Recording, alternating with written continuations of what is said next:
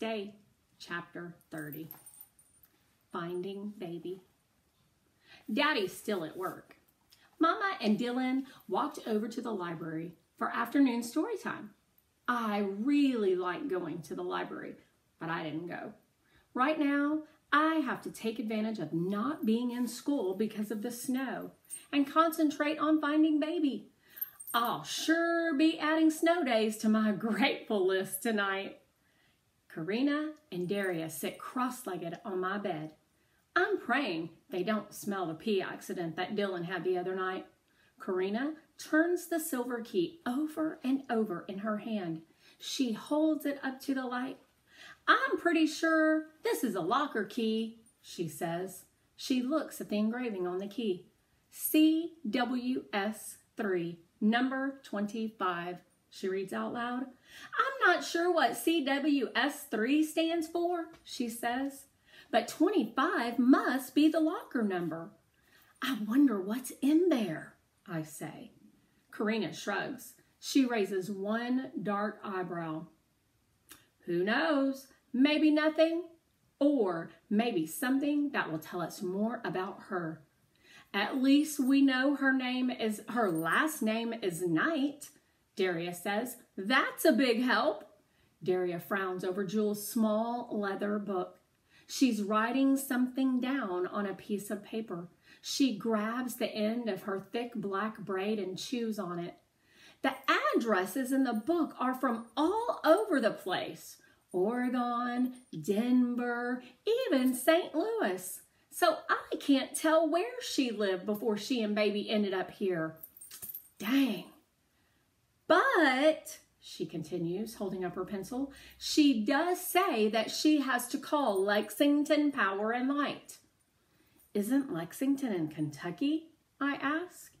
Daria nods. I think so, but we need to check it on the computer. Let's go down to the resource room, Karina says. If we're lucky, one of the computers will be free. Luck is with us. Someone is just leaving a computer when we get there. Daria logs on. She types in the words, Lexington. We watch the screen. Daria worries the end of her braid while we wait, just like Mama does. Wow, Karina says, shaking her head. Who knew so many places are named Lexington? Double dang. Then an idea flickers in my brain like a firefly. What if you search the name of the electric company? Daria's fingers flash over the keyboard. Bingo, she says with a grin. Piper, you're a genius. That electric company is in Lexington, Kentucky. Let me tell you, nobody has ever accused me of being a genius. That's a long ways away from here, almost as far as where we came from in Louisiana, I say. Wonder why she came all this way, Daria says. And how, I add. Does she have family here or nearby? Karina wonders aloud. Could that be why she came here? But then, why would she and Baby be living in the park? Daria says. We stare at the computer screen like it'll magically tell us more. It doesn't. Just then, Karina's mom pops her head into the room. Ah, there you are, she says. I've been looking all over for you. The brownies have arrived. I need your help unloading the boxes. Firefly gourmet brownies. We shut down the computer and follow Mrs. Bailey out to her old beat-up Ford Fiesta, otherwise known as Henry. We carry box after box of Butter Crunch Blondies, Raspberry Swirls, Chocolate, Mocha Mint, Peanut Butter Supremes, Caramel Dreams, and my favorite, Pistachio Surprise. Just as I'm about to pick up the last few boxes, I hear someone breathing hard behind me. I whirl around. It's Ree and Ajax. Ree pants like she's just run a marathon. She bends over with her hands on her knees. Ajax licks her face. Oh, Lordy, she mutters. I got to give up the cigs. Finally, She straightens up and looks at me. I shiver at the look in her eyes. Fear. It's about baby. My heart drops like a rock into a deep, dark well. Ree tells us a story, an improbable, my no vocabulary word, story. Somehow, some way, baby went all the way across the city and found the hospital where Jewel is. He almost found her too, but animal control found him first and took him away. Idiots! Ray waves her arms like windmills and paces in tight circles. Ajax whimpers. People step into the street to avoid her. I don't blame them. All he wanted was to find Jewel, and what did they do? Ree demands. Karina and Daria watch Ree, wide-eyed. I can't answer because my heart is one big knot in my throat. They lock him up like a common criminal and haul him away. Ree spits. She jabs a finger in the air and says, "This is exactly why I hate people." Where did they take him? I managed to speak. The so-called Humane Society, Ree says. The pound, Karina whispers. My heart drops. I remember the pound in Cypress Point. It was not exactly humane. I grab Ree's sleeve. She jerks her arm away. Ree does not like to be touched. You're going to get baby back, aren't you? I ask. Ree runs her hand across her face and then her shoulders slump. I can't. Now it's my turn to wave my arms. What do you mean you can't? I can't take Ajax on the bus, Piper. But can't Linda look after him? Ree snorts. I haven't seen Linda for a couple of days. I don't even know where she is. By the time I find her and catch a bus that goes to the east part of the city, the shelter would be closed. It closes at 5. I didn't think about that. I look at my watch, 4:15. But maybe, I start.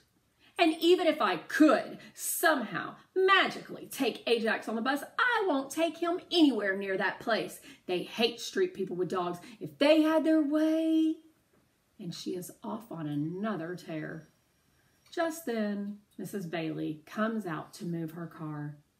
She stops dead in her tracks and quickly takes in the scene on the sidewalk.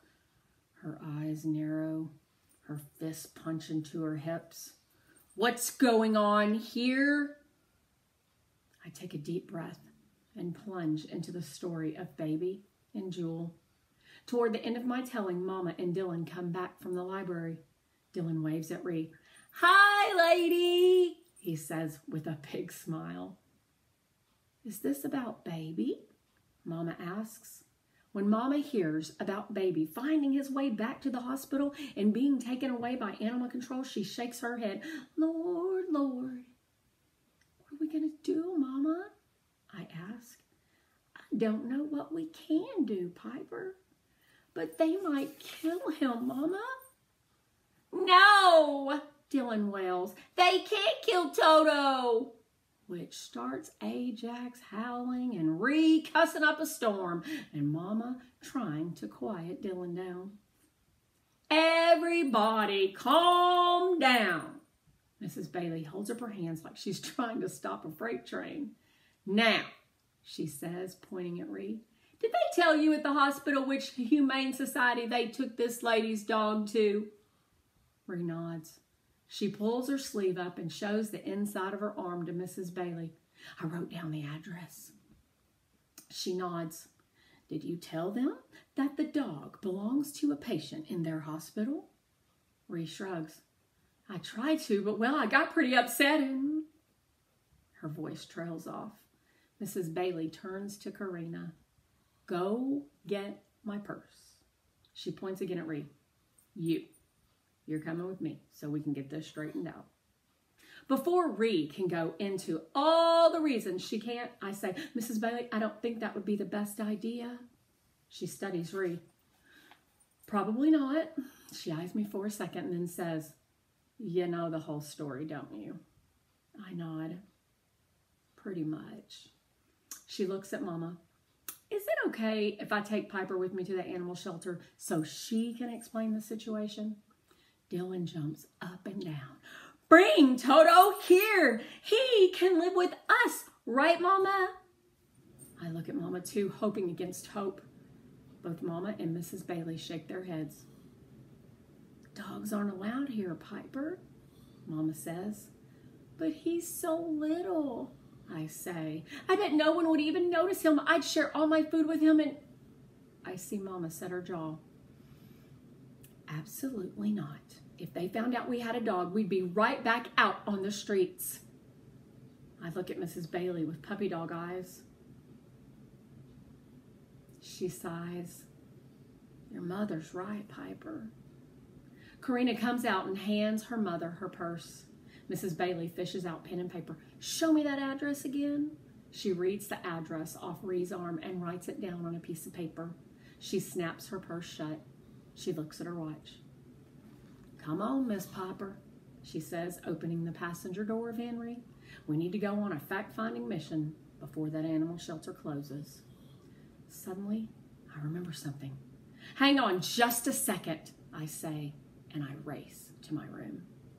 We go up one street and then down another. I see Jerry and his cat, Lucky, sitting in the doorway of an empty store. Some people in fancy clothing are smiling, talking to him and stroking Lucky.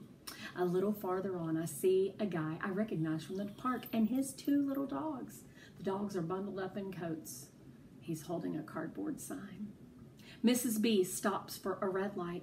She shakes her head and says, I like dogs a lot too. And I guess I understand that they're all these folks have, but I just don't think I'd give up living inside with a roof over my head for one. I think about something Linda told me the other day at the park when I was looking for Ree. I say to Mrs. B, when people see them on the street with their dog or cat, I want to make sure I include Lucky. They aren't just street people. They're real people. Most everybody can relate to having a pet they love. Having their dog or cat helps them feel like they're important, even if it's just to their dog. I think some more on what Linda said. I want to make Mrs. B understand. Linda says everybody needs another heartbeat on their side.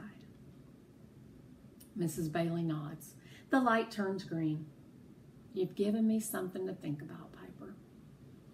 Finally, we pull into the parking lot of East Valley Humane Society. It's not a dark little cinder block building like the one in Cypress Point. This one is big and has lots of windows. As soon as we get to the front door, though, I hear the howls and yelps and yips of desperate dogs. Is Baby's one of those voices? We walk into the brightly lit lobby. It's clean, but still smells a little like pee and pine sol. What can I help you with? A woman at the desk asks. She has blue streaks in her dark hair and a pierced nose. Do you have a little dog here you picked up from Mercy Memorial Hospital this morning? Mrs. B asks. The woman nods. Oh, yes. It's not every day you get a call that a dog is running loose inside a hospital. She frowns just a little. Is he yours? No, Mrs. B says, but we do know who he belongs to. She's a patient at Mercy Hospital, I say. He was trying to find her. That's sad, she says. Can you keep him until she gets out of the hospital? Mrs. B and I look at each other, and she says, I'm afraid that's not possible. The woman, her name tag says Tamara, studies us for just a minute too long. Does she see the frayed collar of Mrs. B's coat and the purse strap held together by duct tape? Does she see the one room I share with my little brother and mother and father? Are we somehow branded as homeless? Finally, she asks, when will his owner be out of the hospital? Do you know? We shake our heads. Soon, I say, hopefully. And when she does get out of the hospital, do they have a home? My stomach knots up. She knows. We shake our heads again. Tamara sighs. We can hold him for 2 weeks. After that, he'll be put up for adoption. But you can't, I say. Baby is all Jewel has in this world. Tamara smiles. Is that his name? Baby? Her eyes soften. Look, Baby will get very good care while he's here. Plenty of food and a bed to sleep in. We'll give him a bath and get him all up to date on his shots. I guess that all sounds good until she says he'll actually be better off here than living on the streets with his owner. Being homeless is no way for any dog to live. All of a sudden, I feel like I'm channeling Ree. I don't care if this lady has figured out we live in a shelter. We're here to help Baby. I pull myself up tall and I say, just because a person doesn't have a home to live in doesn't mean they don't love their dog or cat as much as someone who lives in a fancy house. And just because they live in the park, that doesn't mean Jewel isn't somebody. She is. And Baby needs her. Mrs. Bailey puts her hand on my shoulder and squeezes. I can feel the blood pounding in my ears. Tamara smooths some papers on her desk. She nods. I understand. She steps out from behind her desk and smiles. Would you like to see him? My heart lifts up. Yes, ma'am. I sure would. Mrs. B and I follow Tamara down a long hall through the cat room. So many kittens. And through a door to the kennels. Row after row of big dogs, small dogs, some jumping up against the chain link wire cages, others sleeping or huddled in the corner. Some look hopeful. Some look like they've given up all hope of anything good ever happening again. I want every one of these dogs. Here we are, Tamara says, stopping next to a kennel at the end. I peer into the dark. It takes me a second to see Baby curled up on a blanket in the corner. His food and water look untouched. He's trembling. I kneel down and call to him softly, Baby, come here, Baby. He lifts his head and whimpers uncertainly. Come here, Baby, I call again. I put my fingers through the wire so he can smell me. Ree says dogs remember everything through scent. Sure enough, he comes slowly, timidly, over and sniffs my fingers. Then he wags his little bit of a tail. I just about burst into tears. Hi, Baby. I managed to get out. Hi, sweet boy. You can go in and sit with him for a minute if you want, Tamara offers. She opens the door and I scoot in, sit cross-legged on the cold concrete floor and take him into my lap. He covers my face with kisses. I'll wait for you in the lobby, Piper, Miss B says. Just a minute, though. We need to get back. After Mrs. Bailey and Tamara leave, I hold Baby close and whisper in his soft little ear, I promise I will find a way for you and Jewel to be together again. I rock him just a little and stroke his back. I can feel the knobby bones of his spine through his fur. I don't know how I'm going to do it, Baby, but you've done so much good for me. It's the least I can do. But how? I'm just a kid. Baby sniffs my coat pocket and wags his stubby tail. I almost forgot. I pull out the little toy rabbit we found in Jewel's bag. Here you go, buddy. Gently, he takes the little bunny and licks it over and over. Baby wags his tail and looks at me like I can do anything. There's not one speck of doubt in that furry little face. Only trust.